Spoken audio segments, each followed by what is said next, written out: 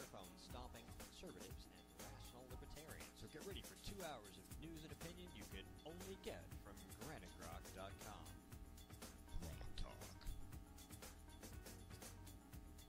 And indeed, it is GrokTALk. I am Skip Murphy, your host today. I am joined in studio by Rick Olson, who has some news of the day. Mike Rogers is on the line with us from California, and we also have Ed Nail in studio. GrokTALk is a production of GrokTALK.com, New Hampshire's leading conservative and libertarian blog site, along with the nice folks at CNHT, Coalition of New Hampshire Taxpayers, of which Ed Nail is the chair. And I basically have to say a couple of things here as we warm up. There's lots of stuff to talk about today. The events of this week are just almost beyond comprehension as far as what's been going on. But some of our music is not going to go quite as well as what we would hope, because Steve is out today, and unfortunately I could not get our piece of software that does our nice little jingles and our PSAs and all that other stuff set up in time. So, oh well. You've agreed to sing? Yeah, we may break into song every so often when you have some sort of a hard break. It'll be a really hard break. I guess. So, anyways, you gonna still sing the Martha's Motel song for us, Ed? Well, I forget the lyrics to that, but we'll hum. Yeah. Let's see. Come all ye voter fraudsters. Come all ye non-residents. Come. Yes, we can repurpose a Christmas song for that. No problem. But anyways, gentlemen, tell me. I'm going to quickly go around the horn here. Rick, you've got some news. Let us know what it is. Well, I don't know. Maybe I'm stupid, but I filed to run for state rep in District 43. Wow, this is good. I don't know what possessed me at the time, but I had $2 in my pocket and some time, so I went into City Hall and said, "What the heck?" Wonderful. Well, we want to say thank you very much for even trying. I mean, it's more Democrat than Republican district, right? Oh, very much so. Yeah. Well, in fact, there are probably some Democrats who would otherwise stay home on Election Day if I'm on the ballot. Well, Democrats would stay home now that I'm on the ballot. We're assured that they'll show up. Be a high turnout. Yeah. Great. Well, we're going to have to schedule you in at some point to talk about some of the issues that would be driving you. I bet you Ed and Mike, I bet you we know what some of those are. Sure. But we'll treat you just like all the other candidates. Horribly. That's not true. If we can get him to cry, right, Mike? Oh, I don't think so. No. No, congratulations. We need people in all the spots. We need conservatives running. If we don't have conservatives running, all we can do is cry them, cry into milk. So people on the ballot, you have somebody to vote for. I can see the headlines now. Gun nut storms the State House. Yeah, gun nuts. I love that term. That's I'll wear that one like a badge of honor.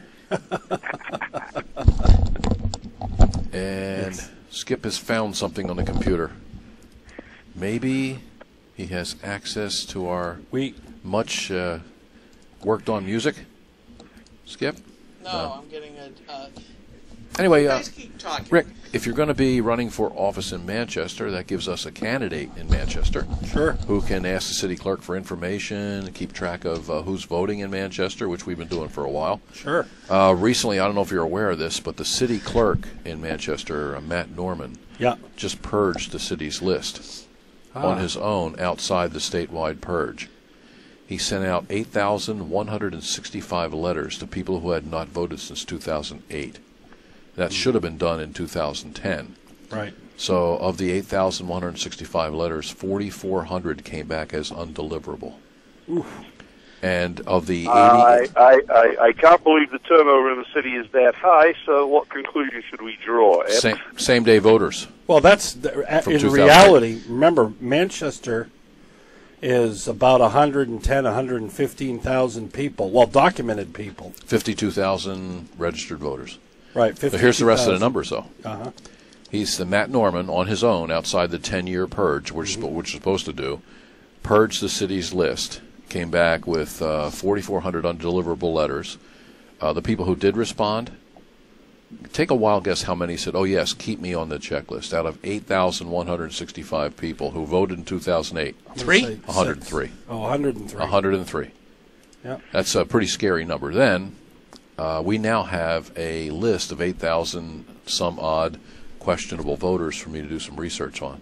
So thank you to Matt Norman, who should actually be, careful now, Secretary of State as opposed to the guy we have. Because Matt Norman, of all the city clerks and clerks, or the people in charge of elections, actually seems to care about the voter checklist in his city. He just took off 8,000 ghost voters that people like you would have to mail to.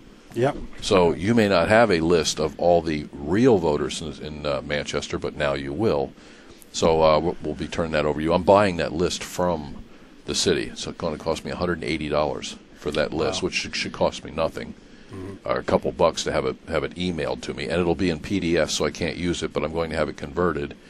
And this is I guess this is breaking news, right? Yes. I'm going to send it to other states to match with their lists. I have some. Yeah, isn't that Mike picked right up on that? Thank you, Mike.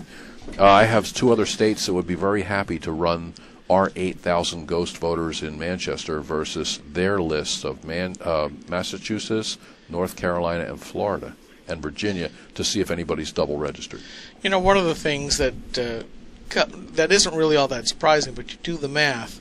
8,000. What's the percentage of that? There's 52. There's 52,000 real voters. So we're talking 12, 13%. Yeah. That's a huge number because usually an error rate. No, Skip. We're talking nearer to 15%.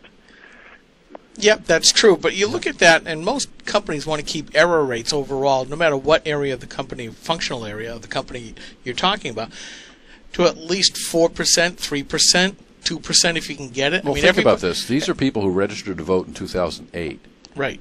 And of the 8,165, 4,400 were undeliverable. Right. It's amazing. But you look at that and you go, why isn't government trying for that? Coming from the manufacturing area, there's this lean sigma, Sigma 6 kind of deal where you're constantly trying to look where is the root problem of errors. And here we've been presented with one that the media, as well as those that are supposed to be taking care of this stuff, except for Mr. Norman, you said, right? Matt Norman. Matt Norman. City Clerk, all hail Matt Norman, City Clerk of Manchester. Yeah. Thank you very much, Matt Norman. Those are the kinds of guys that are actually just doing their jobs, and everybody else is going, blah, blah, blah, blah, blah, blah. I mean, they should be doing this constantly, not just for when the law comes. And this is why I rail against bureaucracy. Bureaucracies tend to do what they're supposed to do, but only what they're supposed to do when they're supposed to do it. They don't take, in a lot of cases, the initiative to say, I can do a little bit more. The culture slaps them down if they try to do that. Or when they're forced to do it. Yeah, well, that's the other thing. Or they try to make it as hard as possible. I put in a right-to-know request concerning the Guilford School Board snafu, and they want to charge me, even electronically, 25 cents a page. Right. At that point, I'm sorry, we've already paid in taxes for this information. Well, my argument is, if you can charge people for the minutes of meetings, which is how someone who can't make the meeting attends the meeting, why can't you just charge people who come sit in the meeting? Because they're using up lights, they're using up heat, they're using spaces. So why don't we just charge people to come to a public meeting if we're going to charge them for the minutes of that meeting? I mean, the easiest way to resolve a lot of the problems we have with a suspicious populace, waste, fraud, and abuse, and mismanagement would be put everything out where everybody can see it. That's the cleanest, quickest, cheapest way of doing this. I had an issue with, I'm helping Concerned Veterans for America get some documentation from the city of Rochester. They asked for the list of people who live in Rochester who get a military exemption or credit. So first they're told, oh, we can't get that for you. Or it's difficult. We don't keep that. Then we get, oh, we keep a record, but only as an MS-1 form. That's a standard form you fill out. You send to the DRA so that they can set your tax rate. An MS form is Municipal Services Form. All cities and municipalities have them. So they said, okay, we'll give you the MS form. Well, the MS form says there's 1,800 people who receive a veteran's credit or benefit in the city of Rochester. So that's all we can give you. So I have to email back to the city and say, well, because you have a sum total of the people who are on the list, You have a list. It's a public document. You don't have to create it. They're saying we would have to create a document to comply with your right to know request. Well, if you have 1,800, that means you have a list. If you have the value that's offset on your the value of property that's offset, taken off the assessment for the city to set the tax rate, then you have the addresses. Well, You have the names, you have the addresses, and so I wrote back to them, and on behalf of CVA, wrote back, as a former selectman who kept such lists, I'm asking for that list, which you obviously have, and at this time I'm requesting the name of your city council so I can link him up to our email stream, and maybe he can clarify any misunderstanding. Well, we got the list. But, just automatically you ask some bureaucrats or people in positions of power who should know better for a public document. The first thing they think is, how can I charge him more than he's willing to pay or not comply? I've even heard of one municipality, I'm waiting to get some copies of this, who put out like size 40 type, so there'd be more pages. 40? I mean... great big type. So that there would be so many... To make it too expensive. Well, so I understand I was that, already told that. I'm waiting for copies of that because that's going to go on in a frame. And then next time we have this Right to Know Commission established to weaken the Right to Know law, like the last one did, we can use that as an example to hopefully smart legislators who will not tinker with the Right to Know law. They added part of the Right to Know law. They don't have to create a document to comply with the Right to Know law. So now everybody says, oh, we'd have to create a document. We know what documents you have. We're asking for stuff you already have, minutes and things like that, lists of people you have to submit to the state to get your tax rate set. These are simple questions, and they can't find a way to reply without bullying them, Or well, bullying, I think, is the right question, but we're going to come back to bullying that. the back. Yeah, we're going to come back to that in just a minute because we've got to go to a quick break. At least I'm going to try to do the quick breaks that we keep hearing about, but I want to hear more about this, sir. But anyways, Mike, you can hold on for a minute? Oh, I sure can. And that's just a couple of topics. There's just so much this week, as you said. We've got to get to some of it. There is indeed. But, folks, we're going to take a brief intermission here, and we'll be right back.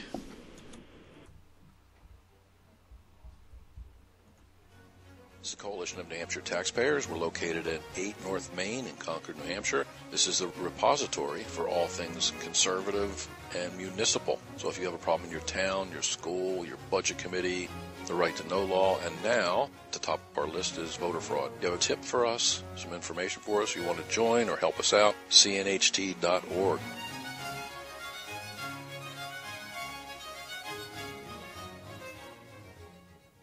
Hi, this is Rich Gerard, host of Gerard at Large in the Morning, the Manchester area's only locally owned, locally operated, focused, and interested, riveting radio show, heard live every Monday through Friday from 6 to 9 on 90.7 FM WLMW, New Hampshire Family Radio, and available 24/7 live or archived at GerardAtLarge.com. Be sure to tune in.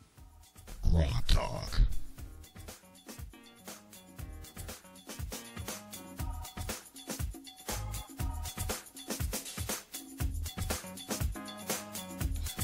Coming back. And we are back. I'm Skip Murphy, and we have a host of folks in the studio today, although you can only see basically just the two of us. We are going to be joined in just a little bit with more. We have Mike Rogers on the phone calling in from California, Rick Olson, who has just declared his candidacy for the New Hampshire House of Representatives, and Grokster, and president of the Londonderry Fish and Game Club, and president of the New Hampshire Wildlife Federation, right? Yeah, it's not like I don't have enough to do when I go around and file, Yeah, so, folks, we... let me just touch on those memberships for a second. It's the Coalition. I got... yeah. Go on. Go ahead. Are we live? Yes, we are. Yeah, so, Rick, are you also a member of an organization I only just became acquainted with, Ducks Unlimited? No, I am not. And the reason I am not is because I am a card-carrying NRA member. I'm a certified NRA instructor. I'm a member of Gun Owners of New Hampshire. And at some point, as good as these groups are, you got to draw the line. You can't join them all, So I was just thinking we needed a Guns Unlimited member to introduce to David Campbell from Nashua as the duck treadster. But I was amused this week because I found out that not one but two highly placed people were actually members, not the least of which was James Hetfield of Metallica. Yep, absolutely. Oh yes, that's right. He was. There are a bunch of heavy metal folks who aren't too happy with him. No, actually, they're more folk players. He was going to be. Metallica was playing at this concert in Britain, I believe it is. And when they heard and saw some of the signs that he was a big game hunter, they got rather upset. Mm-hmm. But I have to tell you, the bear that he shot in Siberia, that thing was massive. Oh yes. Oh yes. You know, That turned out to be a hoax photo. The Blaze retracted it.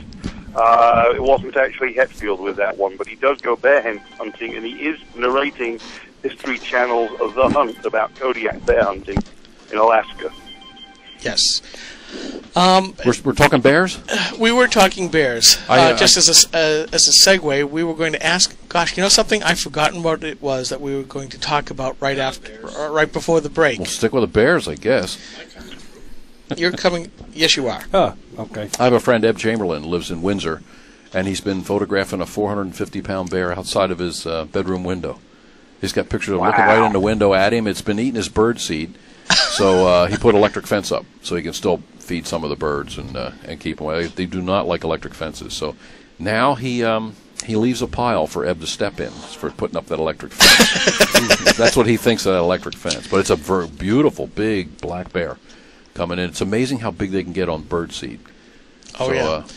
Well, this is still the time where you really want to be cautious about what you put out, because they're still hungry. Yeah. They're going to be hungry for another month or so. Yeah, you know, in New Hampshire though, it's not a big deal because bears in New Hampshire are not aggressive. They're not an aggressive strain of bear. I mean, if a couple of bulldogs can chase one away, certainly, you know, it's not a That's big true. deal. My neighbor gets on posts out, on the edge of her yard, and they come and get the bird feeders all the time, empty them. We have them on the side of the house that they can't reach. They don't even come on our property anymore. Sure. They used to come out in the morning, and we have glass doors to go in and out, and a glassed-in porch, and there'd be a bear paw here and a bear paw in a corner where he tried to reach around the side of the building and get at the feeders. So they just gave up. They don't get any feed from our place, so they don't come by anymore. But they do stop about 600 feet away at the neighbor's place, bend over the metal poles, take the feeder, pour it like a shot glass, I imagine, and they're out of there. Great. So it's I like to feed them the birds because we're getting indigo bunnings, cardinal. We have a pair of indigo bunnings. We got bluebirds, which we don't feed, but we have a whole host of birds that come around. They're great to watch. So, but I don't want to lure bears in and have them on the porch again like we have in the past. No, that would not be a good thing. No, remember, a fed bear is a dead bear. Once they become familiar, then you stop feeding them. They may become not afraid of you, and they may become aggressive. Yeah. And guess who else died this week? At least a political career. Mr. Eric Cantor. Eric Cantor. Yes, Eric Cantor. I felt really, really bad about that in a giddy way.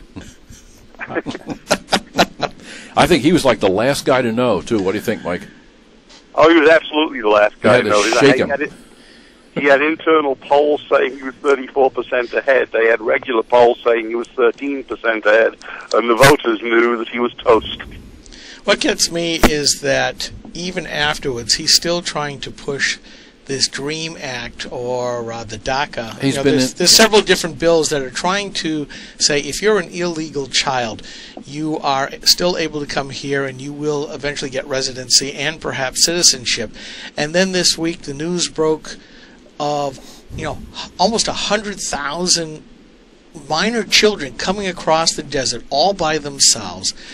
And as one person has said it, this is Obama's doing. This is his administration's doing. This is also Cloward Piven. That's his goal. It is. Yeah, he has no problem with They it. are already collapsing what the government can do. This was, just as a recall, this was done back several decades ago by two sociologist professors at New York University, Cloward and Piven. Who also are famous for same-day registration. Yes. Well, the whole idea was to collapse the entire capitalist and welfare system as we now know it. They were absolutely hardcore socialists, hardcore left folks, and they hated America and hated the systems that ran it. They said the only way we can get rid of it, because most people are happy with it, is to collapse it from within. And they almost put New York City bankrupt. Almost. They came within a couple of months. And now we see Obama, that basically community organizers want chaos.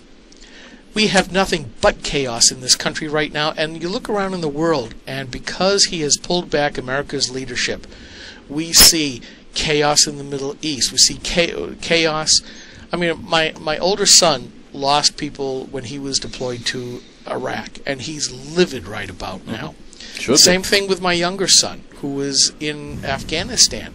He said, "Why did my buddies die? They're just going to go back to the same way that we were before. Instead of what we did after World War II and the Korean War, we left our troops there because good leadership knows those troubles aren't tamped down within a whole lot of time.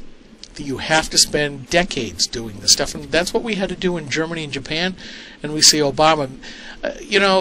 People keep, and I'm sorry if I'm monopolizing this, I'll shut up in a second, but let me make this one point, and then Rick, I want to get your opinion on this, and then Mike, and then Ed.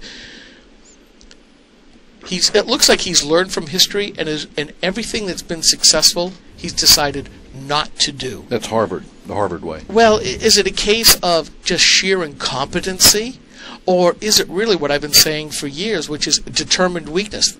I can't see this amount of incompetence in so many different areas all at the same time and go, this just can't be random. I just think it's seagull management. That's exactly what it is. It's in pure rank incompetence. We have a president. It's like Charles Krauthammer's been quoted I don't know how many times. It's like he woke up one day and discovered he was president. I mean, that's telling right there. I mean, he never knows what's happening. He's so far removed from the things that happens within his administration. I would go to the metric first that it's just rank incompetence. He's in over his head. Mike? Well, I'm sure he's in over his head from the point of view of any competent executive management, but I don't think he's over his head in terms of policy direction. I think he's setting it, as Skip said, the determined weakness. He's, I think, guiding things in a direction that's bad all around, excessive regulations promulgated without congressional approval, the spending, the weakness. All of that, I think, is planned, but not planned as in meticulous detail. It's just like go forth and create trouble, and I'll sit back and play golf. Like an arsonist. You don't care how the building burned down, as long as it burned down. Oh. That's all he is. The question will be, he's got 2 more years of wielding executive authority. Are we going to survive long enough? We're going to find out who our friends are. Well, there's a lot of ways of taking that, but I look at it this way, that is there going to be enough of the country left to reestablish the rule of law, or have we gotten to that metric where people aren't going to because it's shown not to work for the little guy? I mean, when you want to fundamentally transform America, you want to change not its operational institutions, you want to change the very psychological character of the individuals. That's called public school. Well, there's that too. Yeah. All right, guys, we have to take a break at this point. On the other side, we're supposed to have Kevin Bloom and company coming in, but we'll see what happens in just a few minutes. And Mike, you can stay on if you want, but otherwise, I'm going to stay as long as you put up with me, guys. Okay, very good. Goodbye, Mike. I'm not flying for a few hours. Okay, well, we got to leave you right now, and folks will be back on the other side.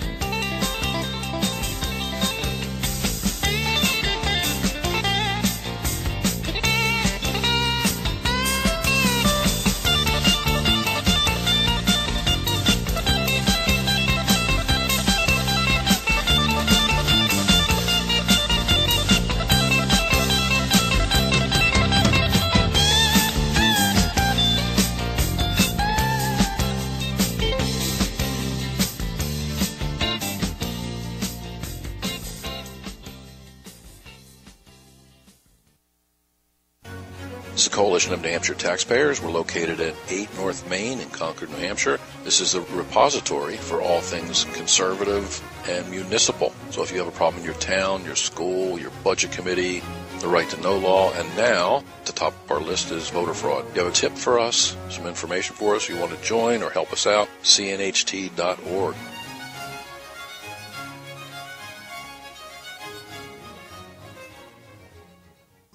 The Center for Redress of Grievances, LLC, was established officially November of 2012 for the purpose of becoming a media outlet for those individuals who believe and have documentation that they've been unjustly treated by local, state, or federal government agencies. Our mission is to document their stories and to get them out to the public. By collecting and organizing this data, the Center for Redress will be able to better show the public and our legislature that there are issues with some of our government agencies that may be widespread and need to be addressed. Although we are not a nonprofit, we do provide all of our services at no cost to our clients. All of our services may include screening interviews, documentation gathering, audio-video of court hearings, and production of Speak Up, which is our television show. We're funded exclusively through sponsorship of Speak Up and our advertisers on our website. We hope to help those individuals who, with well-documented stories, need to be heard with credibility when the other agencies and media sources turn a deaf ear to them. You can go to our website at www.centerforredress.com and check us out. Anything you would like to donate is truly appreciated, and we will put it to good use.